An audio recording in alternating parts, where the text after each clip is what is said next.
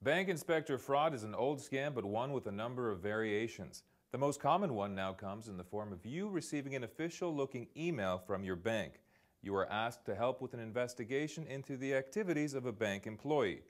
You are asked for your personal information. Then the bank asks you to take out a quantity of cash that you are instructed to redeposit the next day. But on the way home from the bank, you are intercepted and your money is stolen. For more information on this age-old fraud, then check out this page in the Fraud Library.